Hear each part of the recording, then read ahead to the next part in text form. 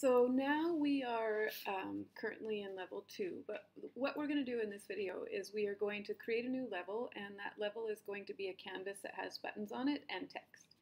So we are going to make sure that this new level 2 scene is saved. So we've got level 1 and level 2, and then we're going to say File, New Scene. And this new scene is going to be untitled, so we're going to go File, Save Scene As. And we are going to call this Level Complete. Okay, so now we've got Level Complete.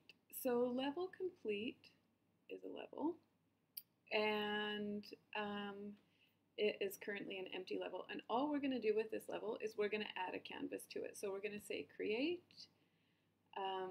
UI, User Interface, and Canvas.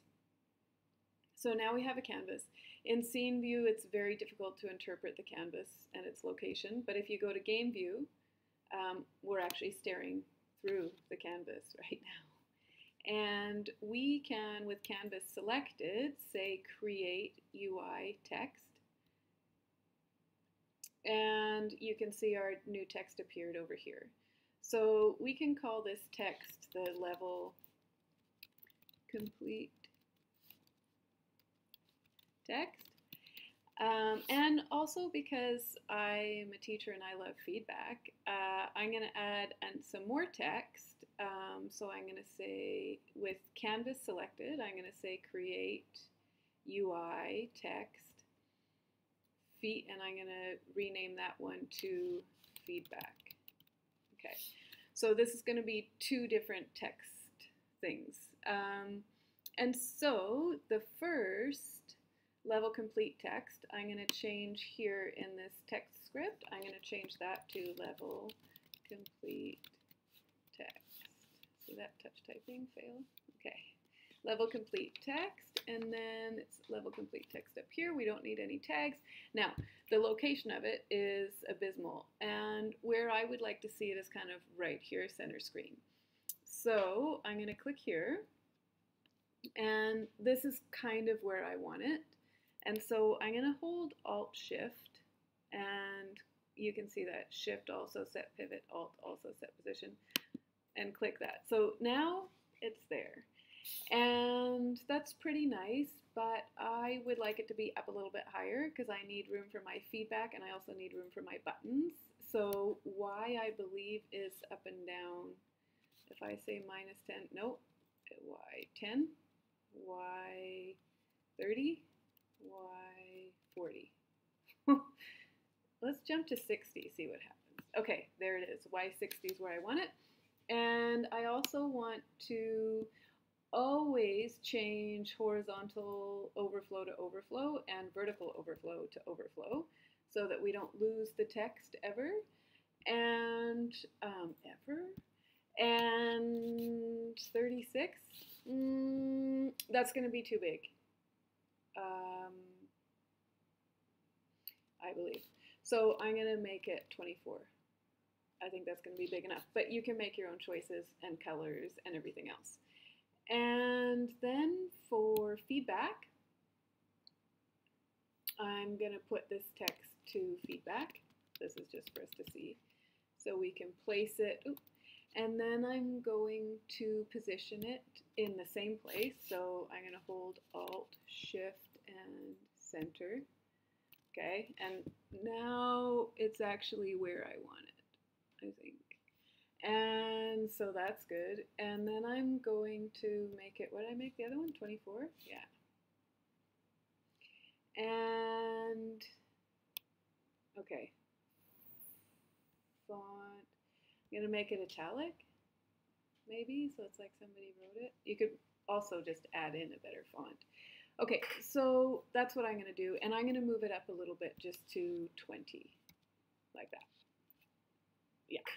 Okay, so the next thing that we're going to do is we are going to add a button onto our canvas. And this button is going to be a button to open another level. So ultimately what we could do is we could make buttons for each level so that people can choose which level they want to try. So I'm going to say create UI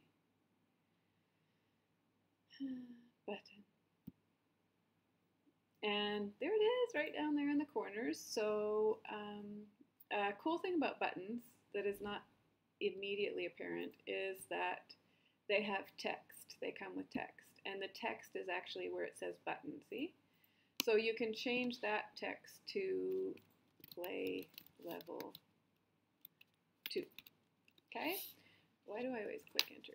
Play level 2, and let's just call this play level 2 also. You need to actually click on the button, and then we can click this, and then we can press Alt-Shift and click this.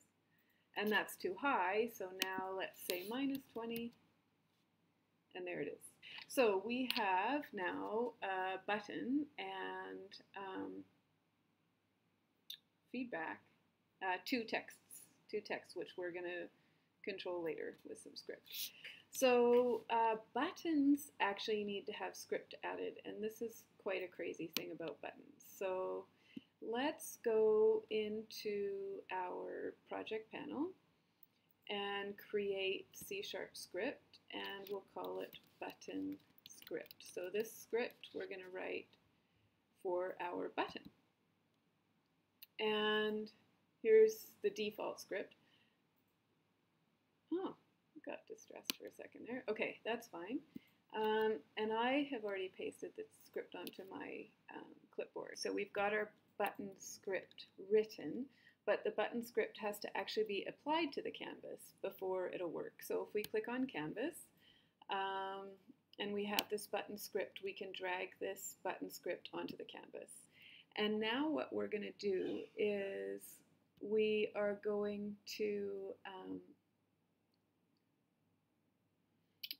we've got to set the button features, so that for this button we need to tell the button what's going to happen on click. So to tell it what's going to happen on click, we click here, we select canvas because it's a script that's attached to the canvas, and then here in the no function we need to choose button script, and it's there because we attached it to the canvas. And then we level 2 button string, that's the else if command that we made. And so we're going to click there. And so now that's going to work. Now, the next thing that we need to do is we need to do our build settings. So to do the build settings, we go File, Build, Settings, not Build and Run, Build Settings. And okay, this is, mine looks, I have all this here, but if you haven't built yours before, whichever scene you have open, which right now that is this level complete scene, you can just say add open scenes, and then you might have to double click on level 1, and then add open scene, double click level 2, add open scene. But I can see here that I have level 1, level 2, and level complete without typos are here. So I'm just going to say build, and what this does, I'm going to name it here, endless runner build, save, replace. And so what this is going to do is it's going to run this build, and basically Unity is going to now understand that within this game there are 3 levels that are accessible. Now we're not completely done, but let's just do a little test and see if things are working. So if we go to level 1 and we press play,